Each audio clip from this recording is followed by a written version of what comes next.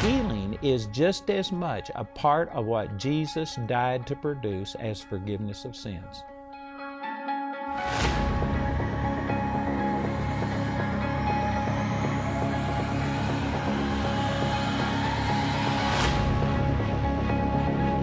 Jesus came to heal your body. God wants you well. Jesus wants you well.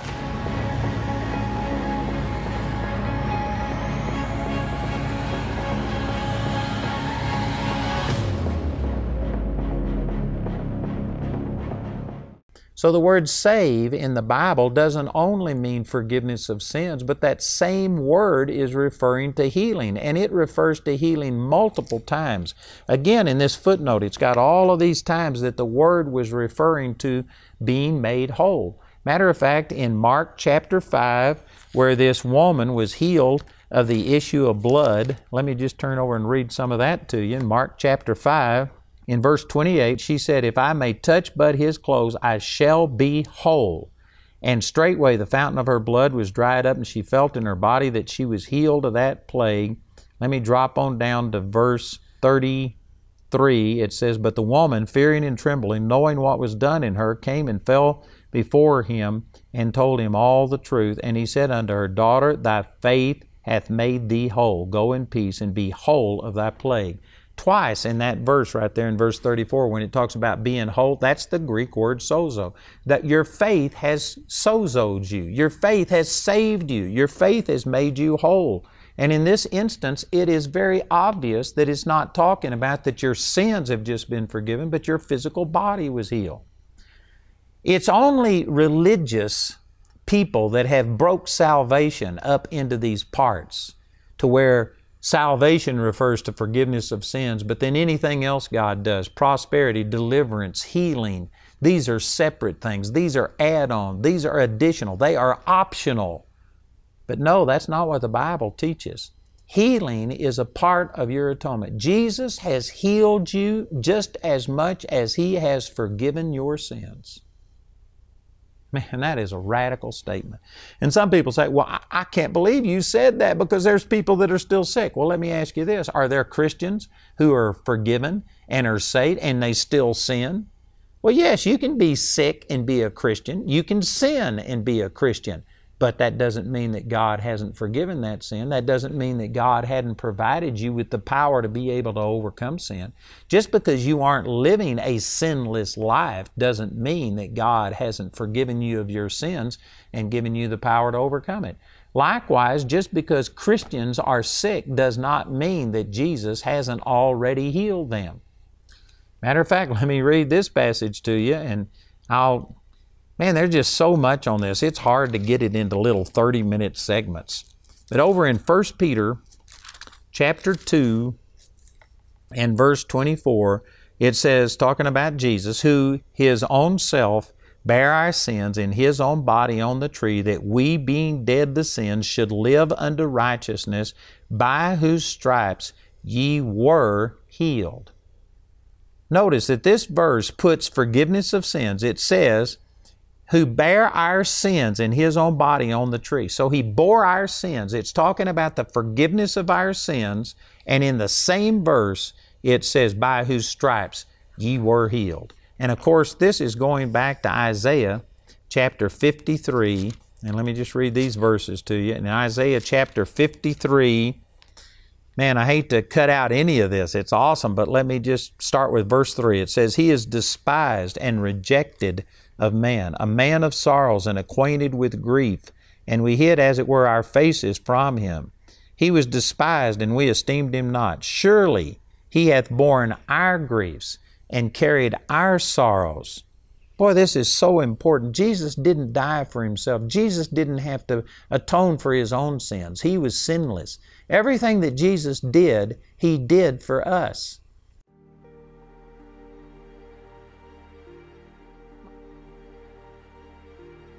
Michael was born in 2003, a healthy baby, but right after probably the first month or two, we started seeing rashes. By the time he was a year old, we had gotten him diagnosed. He was allergic to gluten, eggs, dairy, nuts. He couldn't sleep more than an hour or two at a time. One of us would sleep with him and just soothe him. He'd wake up every hour and a half, just get this expression on his face, like, you know, just miserable. Then the asthma started when he was about 2 or 3 years old. One time we went to Breckenridge. He started having an asthma attack. He was gasping for air and literally arching his back, and I thought he was gonna die in my arms. I remember sitting there just feeling so helpless, and you could tell he had fear.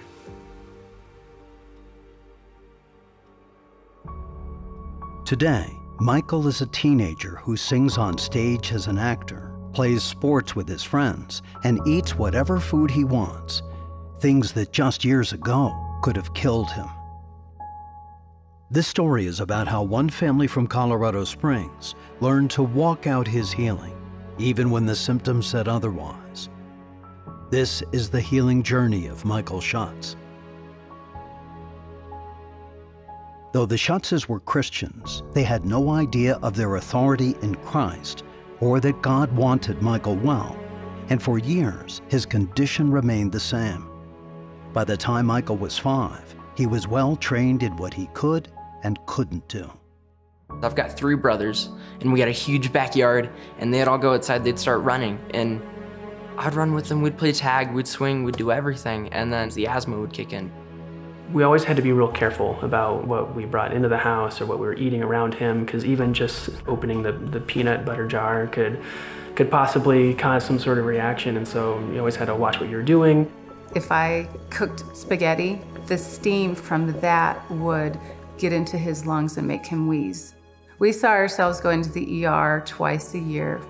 We had gone to the doctor and he told him, this is something that he's never gonna grow out of. This is something you're gonna have to learn to deal with the rest of your life. He never left the house without his backpack. It had his inhaler in it and food. And he knew as a little guy that he wasn't allowed to eat anything outside of what was in his backpack. That's the thing when it comes to food allergies. If you can just live with it, they just do. So now Michael is about 6 years old. The whole family got the swine flu. My husband and I were like asking each other, what did you do to make God so mad at you? You know, like something is wrong. So we prayed together for what I think is the first time in our marriage. And the two of us just prayed and said, God, what are we missing? Our closest friends, Colin and April Carr, they were graduates of Charis Bible College, and they gave us a huge stack of Andrew Womack tapes. And we went to breakfast with them, and they slid it across the table and just said, here. We graduated from Charis in 2008, and we just started taking Andrew's teachings. We would buy them by the bulk. We sensed an openness with them that if we gave it to them, they would listen. And so we loaded them up with a solid, 50 or 60 different CDs. When we started listening to these teachings, starting with Spirit, Soul, and Body, and it was things that we had never heard of before, never thought of before. It says that you have the same power that raised Jesus Christ from the dead. And that's not out there in heaven available to you if you could just reach out and somehow or another pull it down. No, it's in you. And I received the baptism of the Holy Spirit and started speaking in tongues. This quit being just a book. The church that I was raised in literally kicked people out for the baptism of the Holy Spirit and for speaking in tongues. Basically, a lot of them came against us and said, don't listen to this. And we're like, but there's so much life in this. And so I basically would read scripture with the goal of proving Andrew wrong, and ended up proving him right in my own heart, in my own mind. Mary Catherine took the approach of listening to the point where it was completely annoying. I would listen to Andrew as I did laundry, as I would clean toilets, as I'm feeding the kids. I couldn't get enough of it because it was like I was eating spiritually for the first time in my life. I also saw all the healing testimonies. I would watch video after video about how did they pray? How does this work? Scott's healing testimony really spoke to me because Andrew didn't pray for him. His sister prayed for him. If this person got healed, then my son can be healed of asthma and food allergies. Inspired by Andrew's teachings and healing journeys, Kevin and Mary Catherine spent months studying God's Word and realized that the baptism of the Holy Spirit was an integral part of seeing their son healed. At this moment, a neighbor invited them to a healing night. They invited us to a healing night. And so we took Michael and the whole family over. We took Michael up and he got prayed for. All of us basically got baptized in the Holy Spirit that night too. We went home and with the approach of, well, Michael, either the word is true or it's not. Either by Jesus' stripes, you are healed or you're not. You're healed now. So here's some pizza. For the first time, I actually touched it and pulled out my own piece and like looked at it, like everything that's on it, like all the cheese was like sticky, and like I'd only see that on movies like until then. And he ate a whole piece and enjoyed every bite of it. And I don't know if it was 20 minutes or an hour later, heaven brings Michael into me. And he's covered from head to toe in hives and he can't breathe. I had to take my thoughts captive because the thought crossed my mind that I just killed my son. In the old days, we would have called 911 and got him to the hospital, but I had the most supernatural peace. For the first time, I said, "Hives, get off my son in the name of Jesus." We asked him, we're like, "Do you want to take a shower?" Not that a shower is going to take hives away because it's coming from the inside out, but we're like, maybe it'll just help soothe him. Mary Catherine says, "Kevin, go get your guitar." And he played, "By his wounds we are healed," and he was singing it over him. And I got my Bible as Michael's in the shower, and I just started reading scriptures over him, Isaiah 53 and 1 Peter 2:24, and I watched the hives disappear from that boy's body. The next morning, I said, "Michael, either the word is true or it's not. You want some pancakes?" Now I make homemade pancakes. I use flour and eggs and milk, everything that he was allergic to. And he ate them up and enjoyed every bite of it. After breakfast, he's playing in the living room with his brothers. Mary Catherine came downstairs. He's laying on the fetal position. I ran upstairs and called the Andrew Womack prayer line. I'm like, I'm new at this and I don't know how to do this, but I know he's healed, and I just went into the whole story about Michael. But the man that answered the phone said, "Well, either the word is true or it's not." And he said, "Just so you know, I was healed of severe asthma. I had it for 18 years and I've been totally set free." And so this man prayed the most beautiful prayer, and that he is blessed to eat everything, and then he's free to eat everything. He is healed. And I went back downstairs and Michael was up playing the Wii again. From that moment forward, Kevin and Mary Catherine were determined to believe God's word, regardless of what their eyes saw. Following the peace of the Holy Spirit, they helped Michael walk out his healing, one meal at a time. One day, Michael would eat a yogurt, and he was fine. The very next day, the same type of yogurt, he would eat it, and his mouth would start rashing out and getting itchy. And I'm like, no, in the name of Jesus, get off him. It was bit by bit, and we really had to ease into it, just because it was everything against I'd ever been taught. It just took a few months till Michael was completely free of all symptoms, where he could eat anything he wanted to, and just walk in that healing. Michael could eat whatever he wanted without having any symptoms, and his lungs were so healthy that he made the soccer team. For now, it appeared that the battle was over. Knowing that Michael would need to have a spiritual foundation of his own, Mary Catherine began taking him to the Charis Bible College Healing School, where he became one of our youngest prayer ministers. This training would come in handy when, at one particular soccer practice, the enemy would try and see if Michael would stand his ground. Michael loves soccer, and I dropped him off. He told me this later. He goes, "Mom, I got so wheezy during that practice that I couldn't even speak over myself." It got so bad where I couldn't get a full sentence out to be like, "Asthma, leave in the name of Jesus." And he's like, I couldn't even speak because I couldn't talk because I couldn't breathe. So I just started humming or singing, "Your praise will ever be on my lips," a worship song that we had on in the house all the time. One word at a time. Your praise while running. And then before I knew it, it was gone. I don't even remember it leaving because it became so natural. But he comes home after practice and tells me what happened. He's like, Mom, I got so wheezy I couldn't even speak over my body. So I started humming a worship song. Your praise will ever be on my lips. Wow. As he was running suicides. And he's like, it left. And he had another great practice. You know, this is so good for people to hear because they just want somebody to pray for them and then boom, they're healed. But not very many people will fight for healing. And if you are going to be consistently well, you have to learn how to fight like this. While the Schutzes firmly believe that what God did for their son, he will do for anyone, they realize that without the leading of the Holy Spirit, their actions could have had fatal results. They encourage others to seek the healer first, rather than the healing.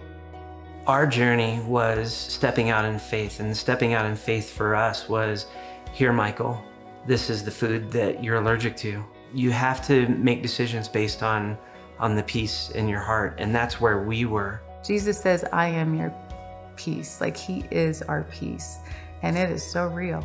It was night and day from when we would see him under attack of an asthma attack or something and call 911 versus getting the word of God in our hearts and going, oh, we have authority over that. I look at him eating pancakes, homemade pancakes, or a pizza, a slice of pizza with everything he used to be allergic to, and I just praise God. We were in bondage, and now we're in freedom. Our lives have been completely changed. Now it's normal for me and my brothers to go and play soccer with friends. I didn't think that would become normal for me ever. Today, the Schutz family is involved in our Charis Theater productions, where, as actors, they share the same message of hope that set them free. Joining Michael on stage is Tim McDermott, who had also been healed as a child when his parents stood their ground against autism. As Tim effortlessly commands the stage and Michael sings at the top of his lungs, we are reminded that with God, all things are possible. To our friends and partners, we say thank you for helping us share this message around the world. I have the partners to thank for me being completely set free of all these crazy food allergies, life-threatening asthma. I get to minister to other people about what Jesus did for me. And it's all thanks to these partners of Andrew. Andrew Wommack Ministries offices have been established in 19 different nations with over 70 Charis Bible colleges around the world. In 2008, the ministry came to Heidelberg, Western Cape, South Africa with the first Bible college. In 2017, a second Bible college was opened in Cape Town, and a third Bible college followed shortly in 2020 in Johannesburg. This year, we have over 720 students, including pastors, between our on-campus and distance learning options. Between Dispatch, Prayer, and our African French department, we interact with over 4,500 people per month. We air Andrew's Gospel Truth and Story series on TBN, TBN Yetu, Faith TV, Daystar, and our multiple social media platforms.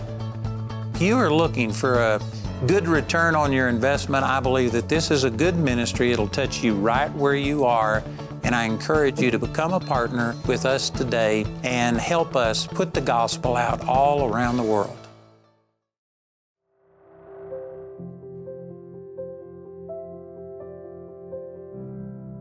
My medical problem started in 2001 when my thyroid completely shut down. I was diagnosed with Sjogren's syndrome, which is an autoimmune disorder, which means your body doesn't know what's good and what's bad, so it attacks the good stuff as well as the bad stuff, so in essence it is killing you. I had been prayed over, I had prayed over myself, and when I spoke nothing happened, so I had kind of given up on healing for myself. So I got to school, and in October of that first year, I got really sick. I was home sick one day listening to a CD of Andrew's, and he said, the reason believers don't get healed is because their physical body is more real to them than their spirit man. And if they'll just get to the point where their spirit man is superior to your physical senses, then what's true in the spiritual must come true in the natural.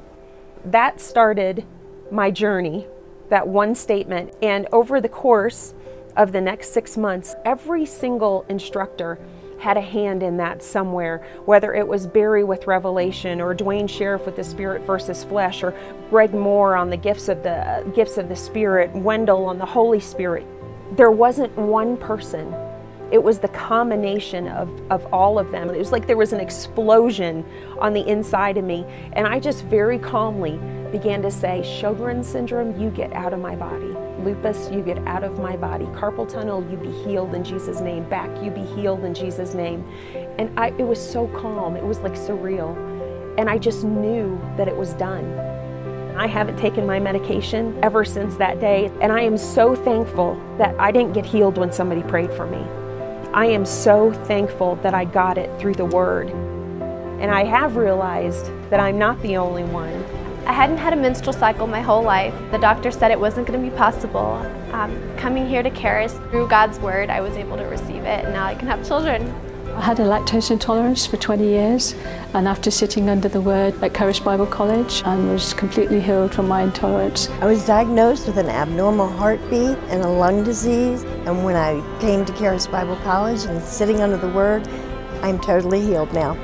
The school made the difference, and I think anyone that comes with a determined attitude to get what Jesus provided for them, with open ears and an open heart to receive what He has for them, everybody can receive what I received. Are you wanting to enjoy a life-transforming experience and discover the purpose God has for your life, but don't have the time to attend Bible college on a full-time or part-time basis? Charis can now come to your front door. Charis offers correspondence, e-Charis, and Charis online distance learning options that you can enjoy from your home. Relax, study at your own pace or in a group setting and see your life transformed. Visit awmsa.net or give us a call on +27 21 914 110 to begin your life transforming journey.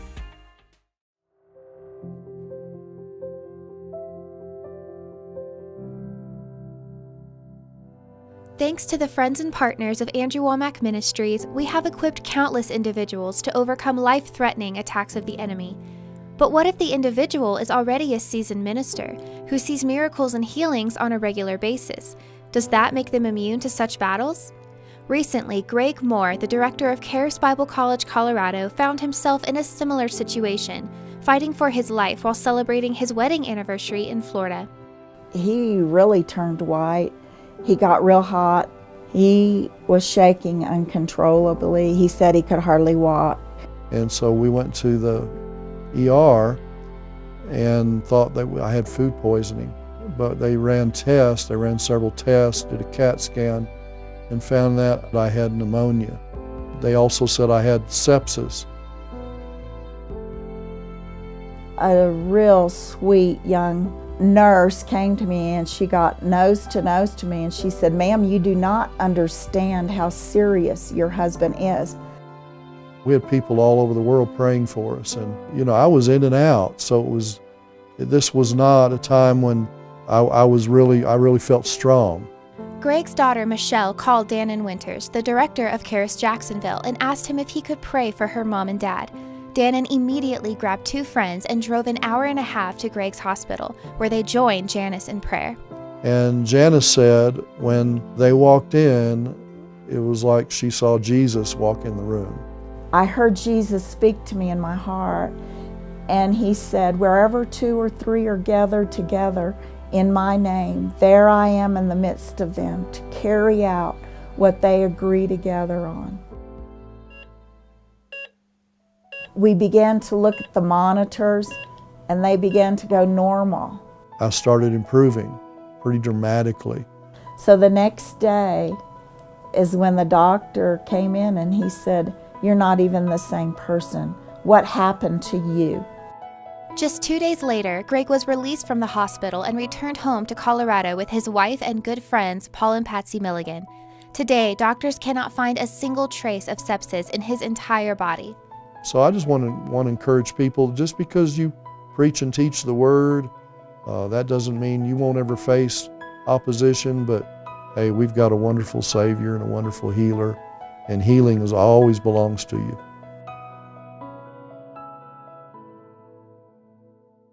Hi, my name is Annalena Kawa. I'm the director for Andrew Womack Ministries South Africa, and with me I have my husband Isaac Akawa, who is the African Regional Director.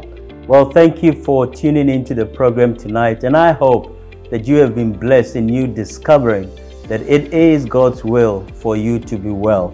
Now we just want to encourage you through this time to dive more into the Word and really be strengthened, that even in the midst of all that might be going through, that you will always remember that God wants you well. Now Andrew has resources on the topic of God wants you well in the form of a study guide, book, DVDs and CDs. So please, we will encourage you to make yourselves available for these products. They will be a great blessing to you. Now for all our free materials as well, you can visit us on awmsa.net for all of Andrew's free materials. The ministry has offices with Charis Bible Colleges in 3 locations here in Africa: Zimbabwe, Uganda, and South Africa. If you are unable to study at any of these locations, we also have distance learning available in the form of correspondence or e-Charis. For more information regarding our e-Charis package, please visit our website awmsa.net/e-Charis. We are very pleased to announce that we have launched an African French department. To call for prayer or find out more about Andrew's French resources, please give us a call or message us on our WhatsApp number +27 76 045 9729, or send us an email at africa.fr@awmcharis.com. We would like to take a moment just to say thank you to our partners for your partnership, because without you, none of this would have been possible. Not only are you co-laboring with this ministry, but you're also co-laboring with the Lord into getting this message out into Africa as well as the rest of the world. Thank you for tuning in tonight. We will see you next week, same time.